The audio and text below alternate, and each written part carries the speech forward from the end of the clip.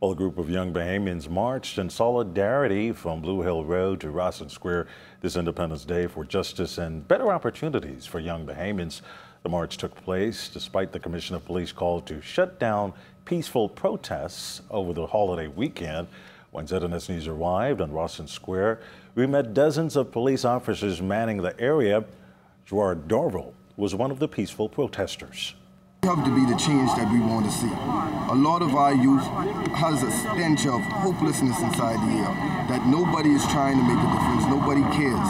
And we come to remind them that there's still people that care, there's still hope that's there.